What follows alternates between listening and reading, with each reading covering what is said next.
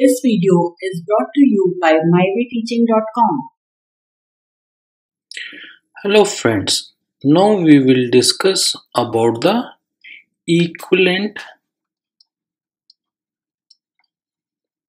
rational number.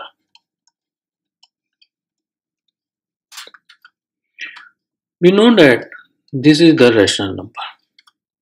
If we multiply by 2 by 2, that means numerator and denominator by multiply by 2 by 2, then it gives minus 2 by 4. So this is the equivalent rational number. If you want multiply by 1 by 2 into 3 by 3, then it gives also equivalent. So 1 by 2, same here, we can write minus 3 by 6. Okay, and same if you multiply by 4 by 4, 5 by 5, these are equivalent rational number. Also keep in mind, when you multiply minus minus, it gives plus.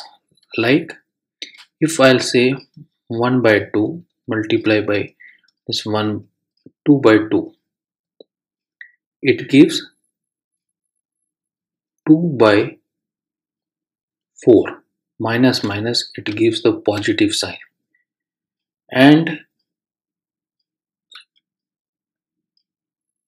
I'm not talking about the equivalent. If we are talking about the equivalent, then it's minus minus in the both sides, minus 2 minus 2.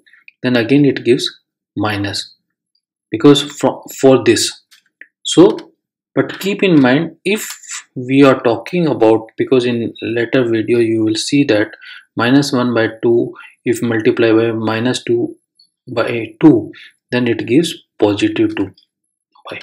If we multiply plus minus, it gives minus, minus plus, minus, then plus, plus, plus.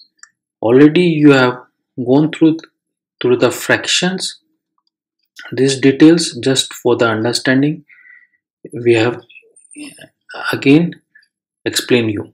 So when you multiply by minus minus, it gives positive, positive minus, it gives minus, minus positive, it's minus, positive positive, it's positive.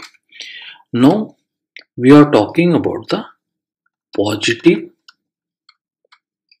and negative rational number.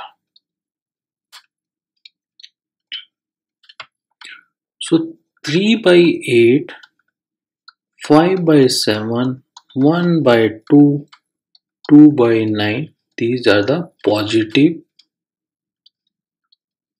rational number. Why is positive rational number? Because integers are positive.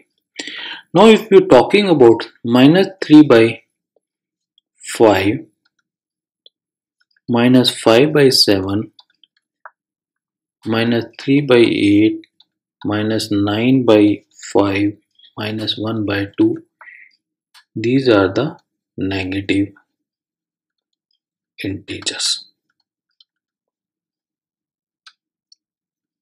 Now one of my student asked, if 3 minus 5, what is the positive or negative? Because if it's minus 3 by 5, normally we are writing 3 minus 5. If you multiply by minus 1 by minus 1, what?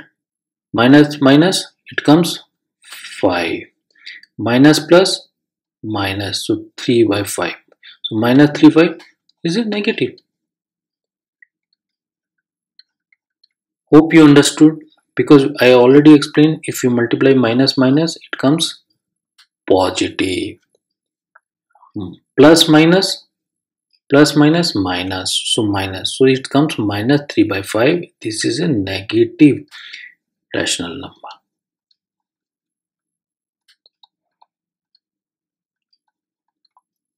Okay, now we will study about the rational numbers on a number line.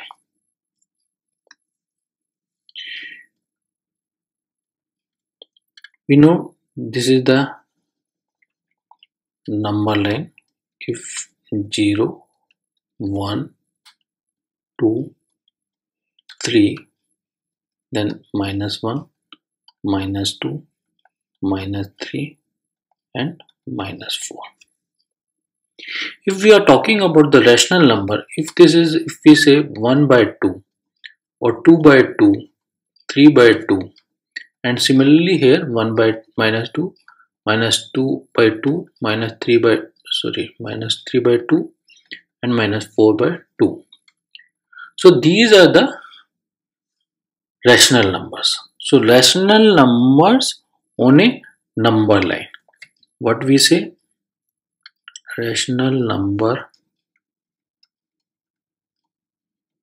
on number line.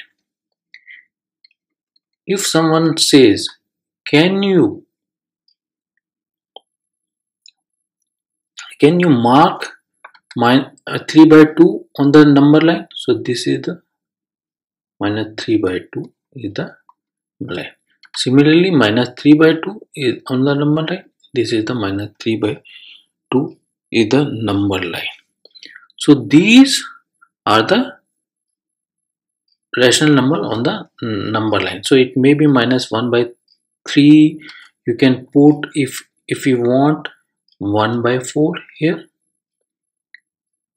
Okay, then it's 2 by 4.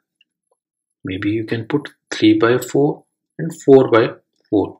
But all are equivalent because it should be the same. 1 by 4, 2 by 4 is the same distance. So it should be the same distance. Actually, it should come 3 by 4 here.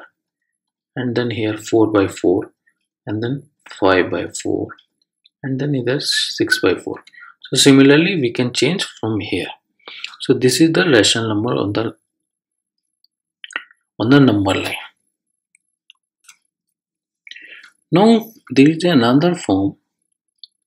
We say that standard form.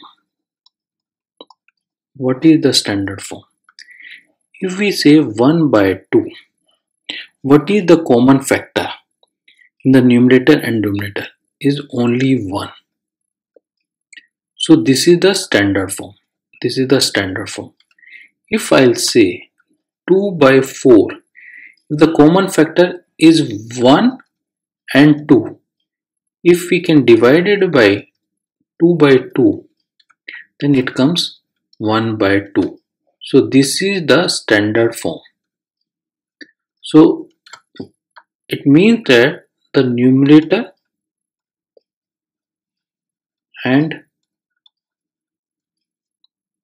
denominator should have only common factor 1. Again, I'll take one more example. 3 by 2. See, in between numerator and denominator, there is a common factor is 1. So this is the standard. If I'll say 6 by 4, then common factors 6 and 4 is 1 and 2. Then we remove this 2 to remove this 2 and keep only common factor is 1. So we divided by 2 by 2. So it comes 3 by 2. So again, this is the standard form of rational number. And this is additional. This is a highest common factor. So we have to find numerator and denominator, what is the highest common factor at HCF, and then we can divide by HCF, then it will come standard form of the rational number. The next video we will take some more example to understand the standard term of the rational number.